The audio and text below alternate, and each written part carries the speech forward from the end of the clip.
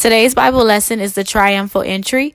It is in the book of Luke, chapter 19, verses 28 to 40. This lesson will start leading us up to the crucifixion and resurrection of our Lord Jesus. Students have completed their math workbook. Now I will begin to attach a daily math worksheet that students can work on loose leaf paper. They will be graded daily for it. So you could have them work the problems either on the paper or on a loose leaf paper, and you can turn that in with your daily assignments every day.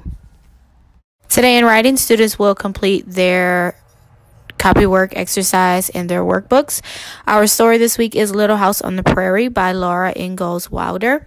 After students complete their copywork of their page, I will have a picture of 4 sentences that they could write on the back of the page, that they could write correctly on the back of the page.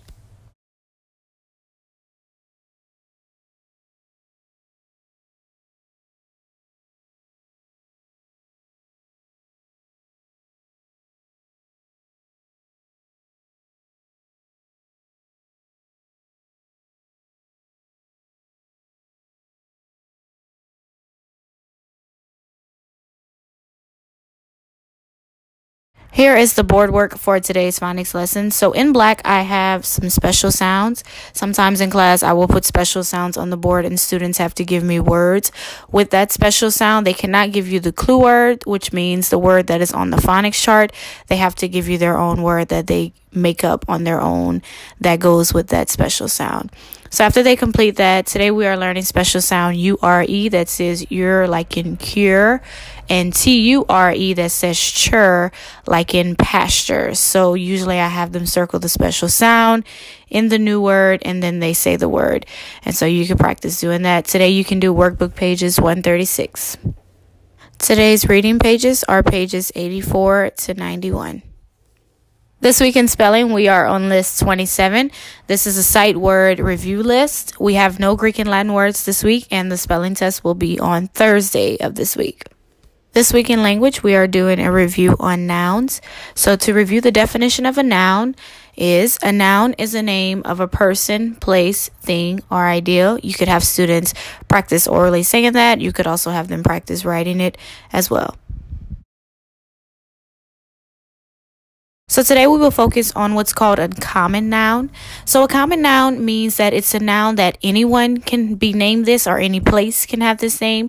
And there are many people or many places that have this name.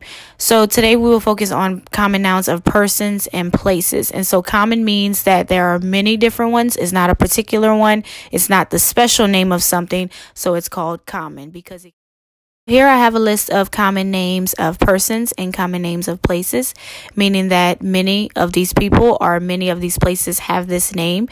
It's not the particular name of the person and not the particular name, special name of the place. So it's considered a common noun. There are many people with this name and there are many places with this name. So you and students can review the list together. They could orally give you a few examples of their own as well.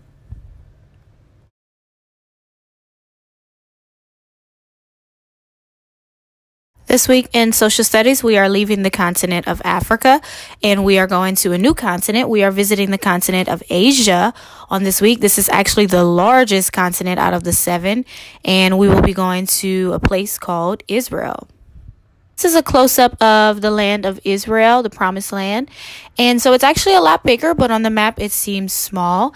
And students can read their workbook pages today on the country of Israel. And so they will read about the Sea of Galilee, about the city of Jerusalem. On tomorrow, I will do an oral review of Israel where I'll have more facts about the land. Test will be on Thursday this week. This week in science, students will learn about the last season, which is fall. They could read their pages on today. The test will be on Thursday.